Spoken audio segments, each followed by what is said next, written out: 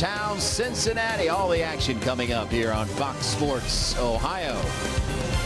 And hi again, everyone. Alongside Chris Welsh, I'm Jim Day. Thanks so much for joining us for Reds baseball. 4-game winning streak, Chris. It's been exciting.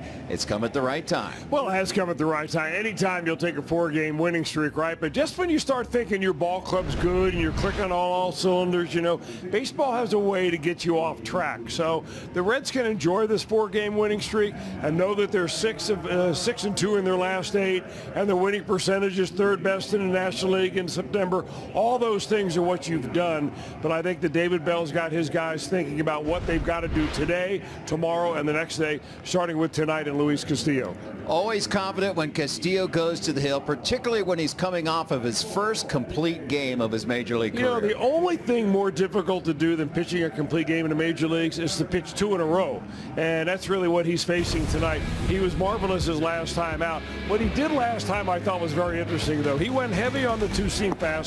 He threw more of those pitches, 40 of them last time out, than he has in any one game all year long. His second pitch, of course, is that changeup still. He gets 2 strikes, you're going to see that pitch. But, you know, when you get Castillo on a little bit of a roll, he starts throwing his fastball and locating it on the inner side in the left-handers on the first base side of home plate.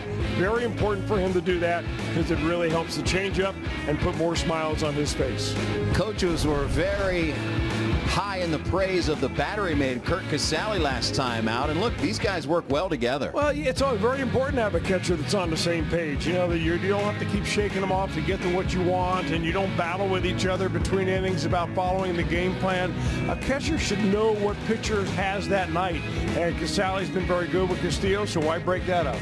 Pirates will go with J.T. Brubaker tonight. What can you tell us about him? He likes his slider, I can tell you that much. He tops out about 93, 94 miles an hour. He's a guy There's the Pirates lineup tonight, brought to you by Jeff Weiler Automotive. Adam Frazier back in the starting lineup, and he's leading off. Keep Ryan Hayes batting second. Moran, Bell, Gonzalez.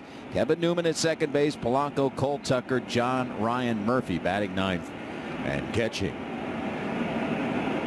They will face Luis Castillo, who's into his windup. And we are underway from Great American. 78-degree game time temperature again. Low humidity here in Cincinnati. It's been glorious. Count is a ball and a strike on Adam Frazier. Tail to end inning number 1 for the Pirates.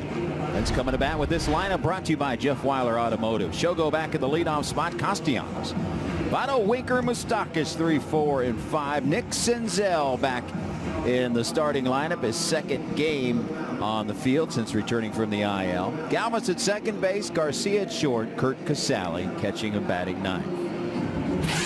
And for the Pirates, right-hander J.T. Brubaker. Now he's a local kid, really. Grew up in Springfield, Ohio, went to University of Akron. That's where the Pittsburgh Pirates selected him in the 6th round, 2015. Had a little bit of an injury problem last year, missed a lot of the 2019 season with some elbow issues, but he's not done badly. I mean, he's got more strikeouts in innings pitched. He does walk about 4 batters every 9 innings, so that's something to keep your eye on right there. And the Reds, of course, have picked up more bases on balls than any team in baseball so far. In fact, the next one